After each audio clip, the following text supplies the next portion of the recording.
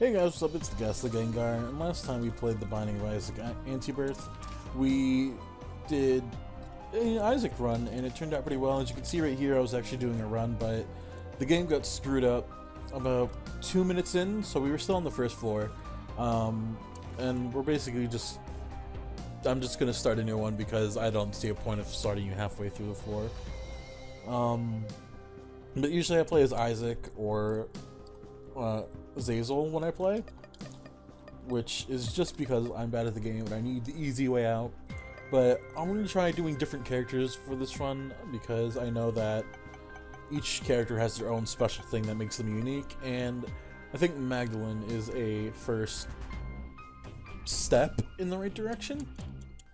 And I originally wasn't planning on recording the episodes quite yet. I wanted to release the first episode of next week or the week that you got it, and then just kind of let it sit and just see how people like that, and then record the next one or upload the next one and let people just kind of take that in.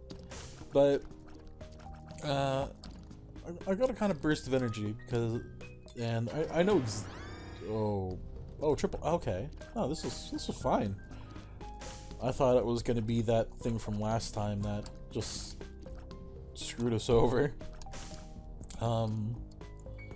But if you follow me on Twitter, I tweeted, well, I didn't tweet, I replied to one of the completionist tweets about releasing a video, and I was like, oh great, not like a dick, oh great, oh great, a new video.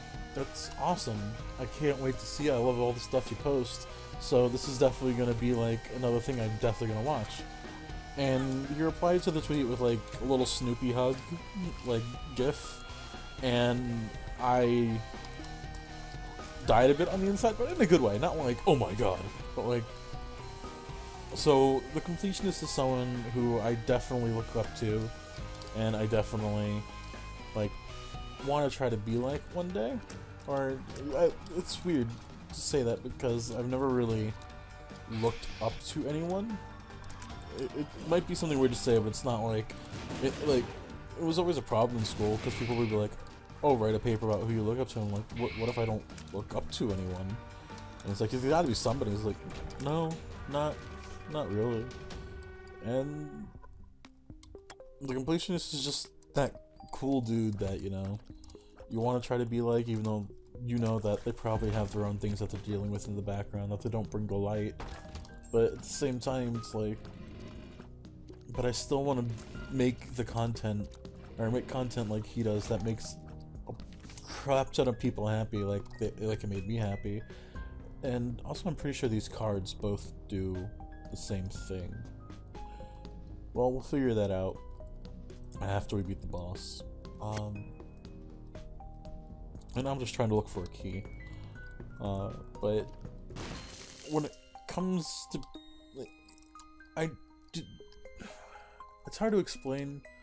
I always try to work hard on the videos that I do make. When I can actually get myself to make them.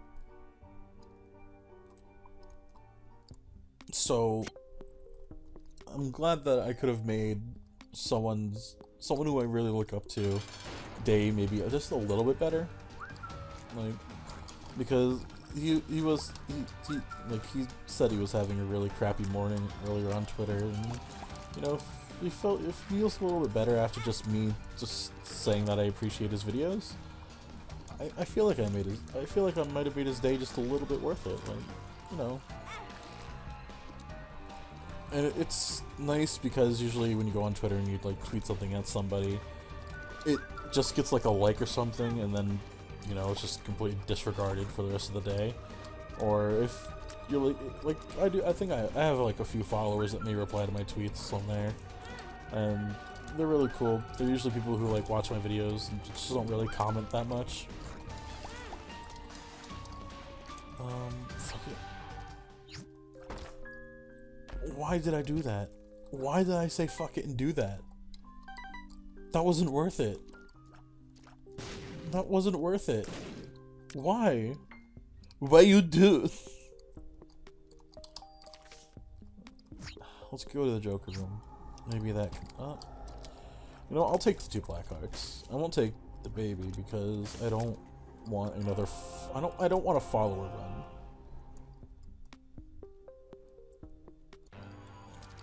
Maybe the black hearts would help with the damage. Because even though we have the triple tiers and it's great coverage, I don't feel like it's enough.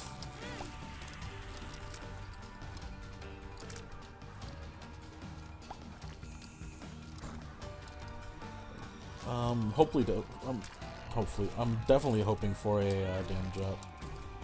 But I haven't really started recording stuff again after Glaze because I just haven't felt the motivation that I lost like not halfway through Glaze. I want to say near the very end of Glaze, when they forced us to go through that 3rd region, is when I lost like a little bit of motivation because it just seemed like it was going on forever. I just wanted to just have a break, and I feel like the 3 weeks or like almost I feel like it might be almost 2 months now break that I've had after it, I feel like that's a long enough time to say I need to start recording stuff. And I've been actually thinking, because I do want to do Prism, but at the same time I don't want to tackle another Pokemon game so close right off the bat, and I don't know what other game people might want to watch. Like I suggest things, but I don't really get a response on them. I've suggested Stardew Valley, but no one's commented on it. I want to do the streams again, but that's not my ability to do so right now. So The Last of Us Deluxe Edition will have to wait, and it kind of sucks because that would have been like the most relative video I could have made, because it was around the time the game was the remake or whatever, or not the remake, but the sequel, I think, was coming out. You can go to the item in this store. And I was looking forward to doing something relevant for once. I don't... like, if you don't know how YouTube gaming, or gaming on YouTube really works, basically it's kind of like whenever there's a new game or something out, it's almost crucial to try to make a series about that almost instantly, because since it's a new game, a lot of people are going to be looking it up, and you know, they might be using your videos as reference to their opinion if they want to buy it or not. But you know, so far I'm making videos on games that either are way past like the point of ever being relevant, or maybe another person who is a little bit bigger than you on YouTube has made them relevant. Like if I were to play Spore, it'd probably be like, if I got many views, it'd probably only be because another YouTuber is playing Spore right now or something. Like, it's hard, especially when I have a computer that can't really run the games that everyone wants to play or wants to see. And I do try my hardest with it. Like, I will try to get my hands on the game, and if I do, I will run a test on my computer, see how well it runs. Wow, I turned into like a 5-year-old. How well it runs, but then as soon as I start recording, my computer basically wants to implode. Shit, there's a rock over there. Hey.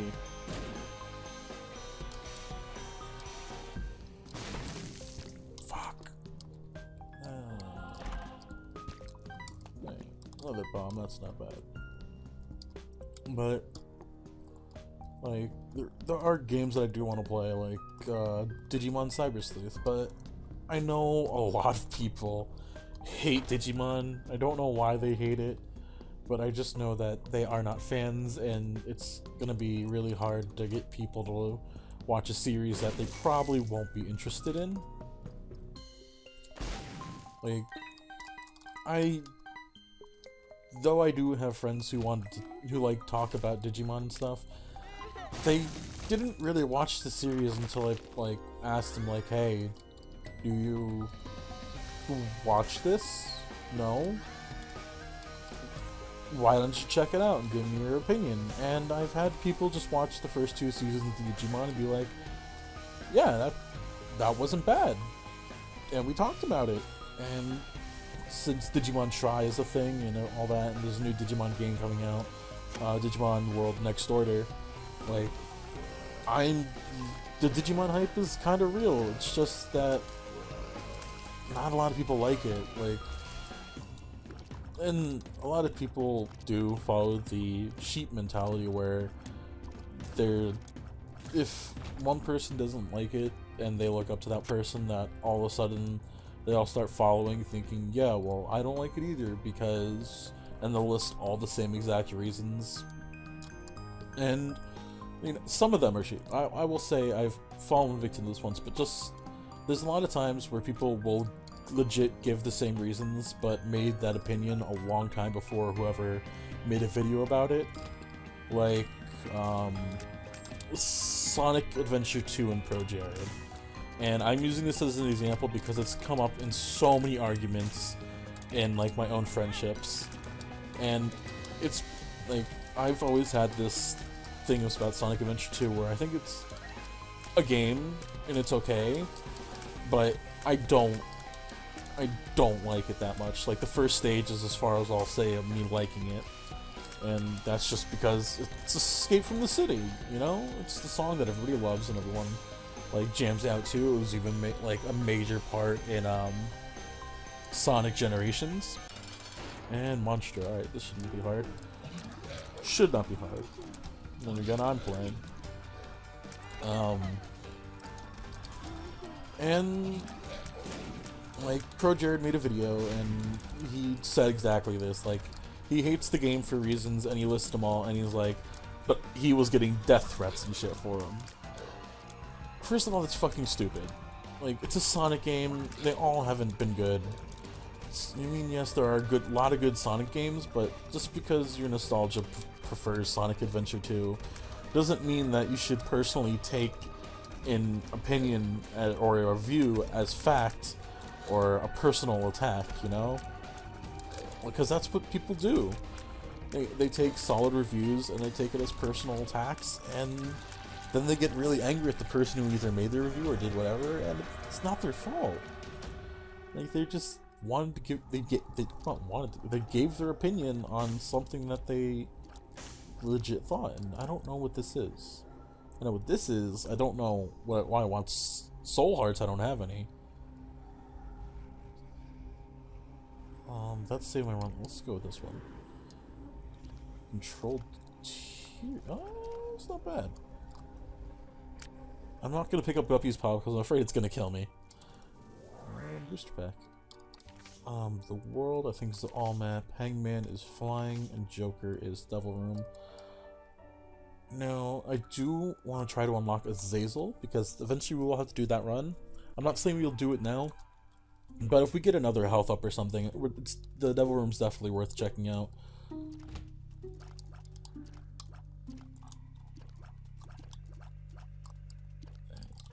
So these tiers definitely...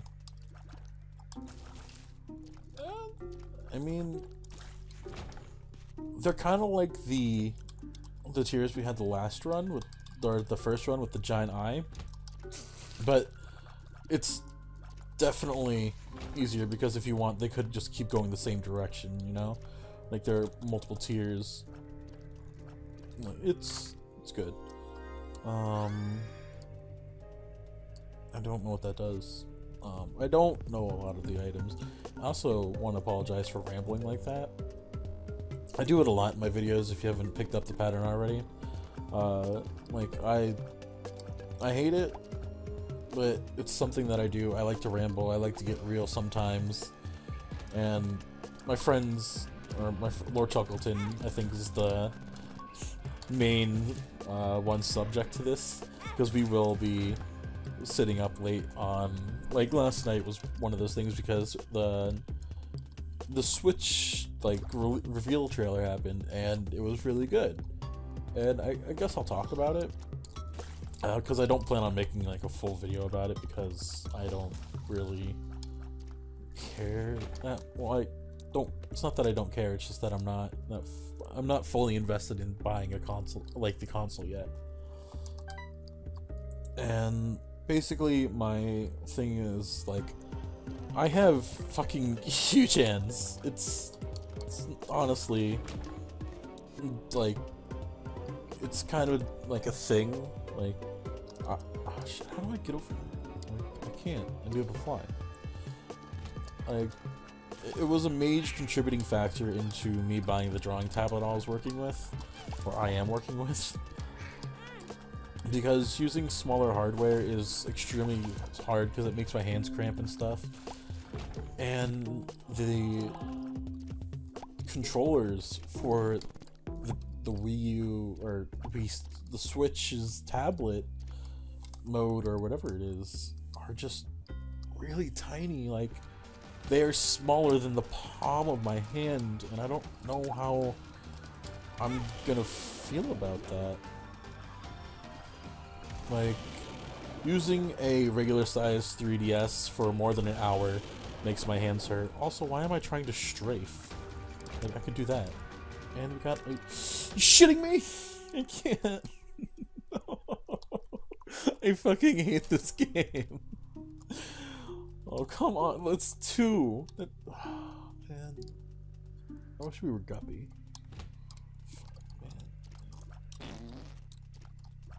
I didn't put down the bomb. I didn't press that button.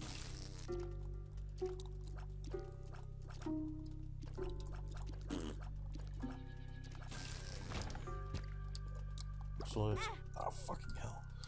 I'm not, like I said many times before, I'm not good at this game, so if I make stupid fuck up moves, that's why. It's because I'm bad at the game. There's no other excuse for it. I'm not gonna blame lag, because it's not lag. But yeah, like, the controllers were small.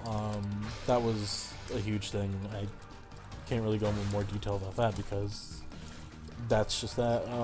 The games that were coming out, like, if there were more like consoles coming out on release date other than the Breath of the Wild, because though I do want Breath of the Wild, I don't think it's like something.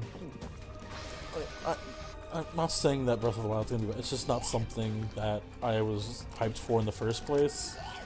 Like, I enjoy Zelda games, I'm just not like, oh my god, a new Zelda game's coming out, I need to play it immediately. Like, if I play a Zelda game, or if I come across it, yeah, I'll play it. But I don't think Zelda is ever going to be the selling point of a console for me. Usually that would be Pokemon, you know? But everyone has their own taste in video games, so it's completely reasonable. Come on, floating item. Give me a floating item.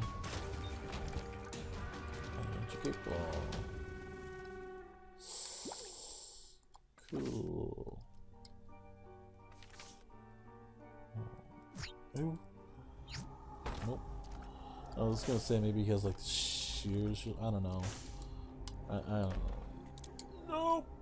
Don't you? Okay, I was gonna say, don't you bomb that statue and get me a boss fight, because I'm not ready for a Krampus or whatever fight. But for the games that they say they were released, Xenoblade 2 was definitely something I was not expecting. Like, even the art style and the way it was being presented, I'm like, this is it's not Xenoblade 2. But right off the bat, Lord Chuckleton was immediately like, yeah, it's Xenoblade 2. We're getting this. How is this a thing? And like, I understand why, like, I don't know why, like, for some reason he acted like Xenoblade 2 coming out was like this huge thing. Not like, it's not like a huge like moment, but more like, but this makes no sense. Why is it Xenoblade 2? What about the other Xenoblade game? Even though that was an indirect like game tie-in, I think. At least that was how I felt about it. Because I don't feel like the other Xenoblade game that was released on Wii U was actually like a full-on Xenoblade sequel. Like, that's just from what I heard though, not what I've seen, because it just doesn't look, or from what I've heard people say, it doesn't feel like a direct Xenoblade game. Fucking...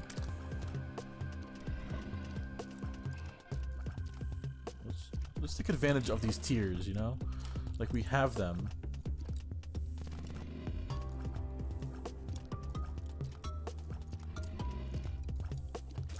There we go.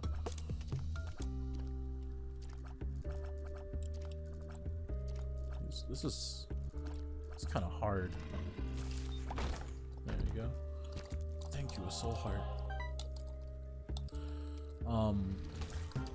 But I was okay with that. It's just that I still need to beat the first Xenoblade game, and I'll do that whenever I get my hands on a nunchuck, because I was 100%ing that game.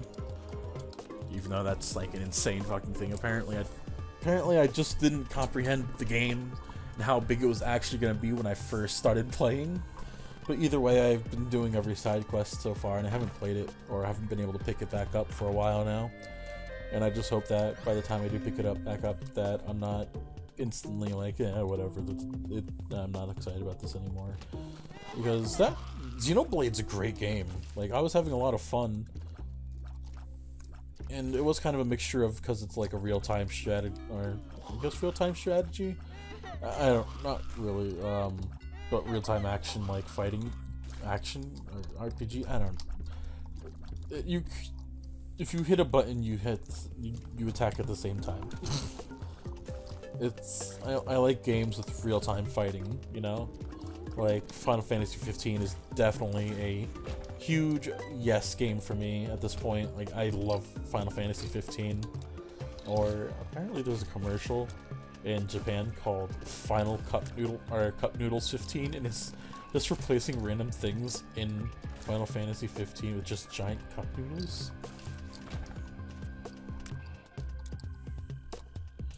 Either way, like, can't wait for Xenoblade to come out. I lost my shit when I started seeing like the Shin Megami Tensei characters in the Unreal Engine. Like, Jack Frost and all that other stuff in fucking Unreal was just unreal. It's definitely... I've never played a Shin Megami Tensei game, so I don't know if I'm gonna be able to just pick that up and get into it, because I don't know if there's like an overall story of the games, like, or if it's like Final Fantasy where it's just every game is its own story. And you know, I just don't know if it's gonna be something I could pick up the console for. Splatoon 2, I feel like there was a definite miss with that because they didn't call it Splatoon, and I refuse to call it Splatoon 2 after this point. But it definitely looks great, and they're adding Splatoon characters and maps to Mario Kart, which is definitely a selling point for me buying Mario Kart. I already have Mario Kart 8, but it's physical, so of course I'm not going to be able to play it on the Switch, especially since this is coming out with so many new features and everything.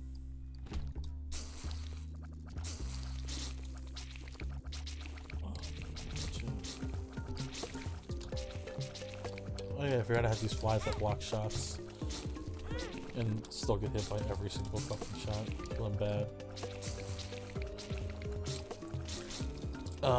The 1-2 switch, I feel like it's going to be the kind of gimmick game of the console, like how Nintendo Land was the gimmick game for the Wii U and Wii Sports was the one for the Wii.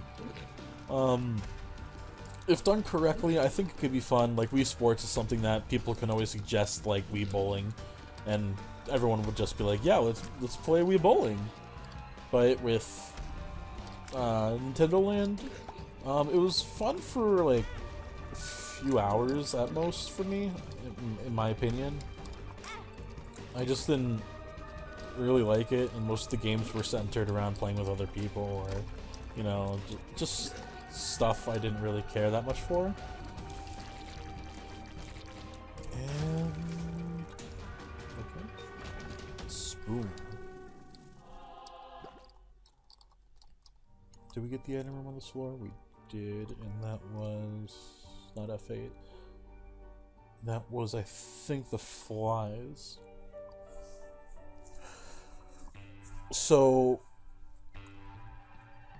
also with the controllers, they mentioned something like how they have 4D vibration, something like that, where it's like if you're holding a cup of ice and there's one ice in it, or one ice cube in it, you shake the controller, it feels like you're shaking a cup with one ice cube in it. And I feel like that's going to contribute to maybe a virtual VR system.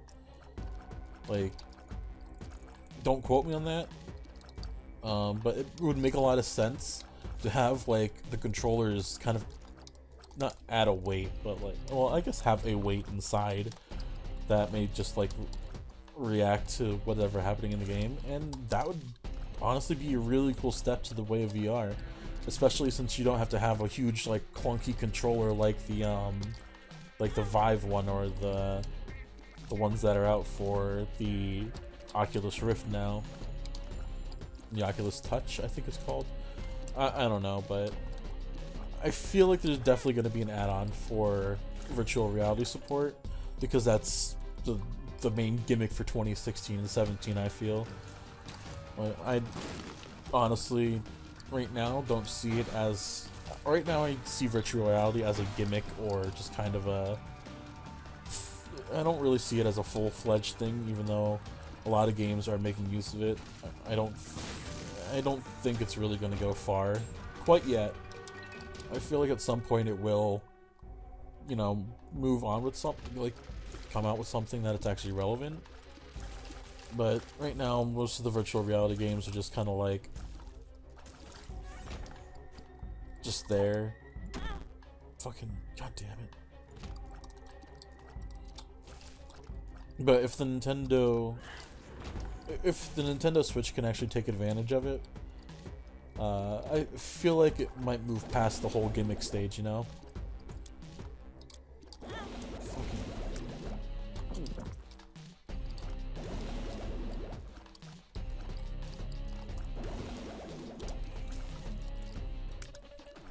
Why not just do that?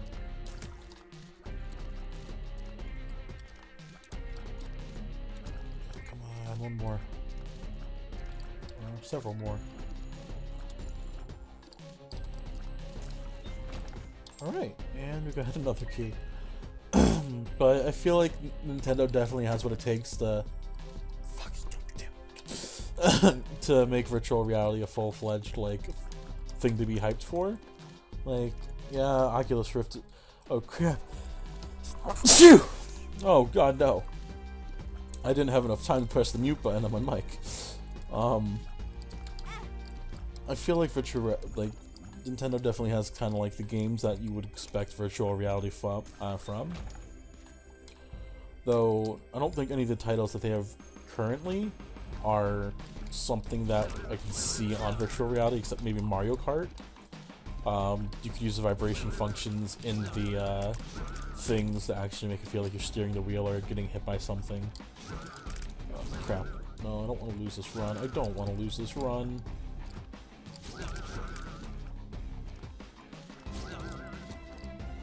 Excuse me while I shut up. No! Well, it looks like that's the end of this one. I would start another run, but this is already almost half an hour long, and yeah.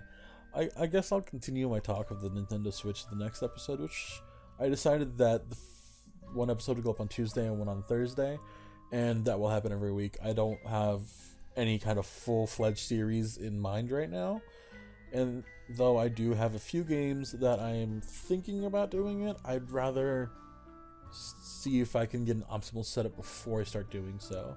So I hope you enjoyed this run, and fuck, next time we're gonna try another Magdalene run. I don't know why, maybe just because I feel like it. We didn't do too bad this run. Well, I think the overall problem in the end was my fault completely and my abilities. So I hope you guys enjoyed this. Please leave a like down below. Hit that subscribe button if you want to see more videos like this in the future. And comment down below maybe a seed or something you want to see me try to run. Or maybe give me a challenge where it's like I can only pick up this item or these kind of items, you know. I can only kill enemies with bombs until, or I don't know. Like give me a seed where you hit like 99 bombs on the first floor or something, and then I can only do a bomb run. Or I could just do challenge mode if you guys want to see the challenges I unlocked. So until next time, I hope you all have a great and wonderful day. Actually, I said that backwards. I hope you all have a great and wonderful day, and until next time, bye bye.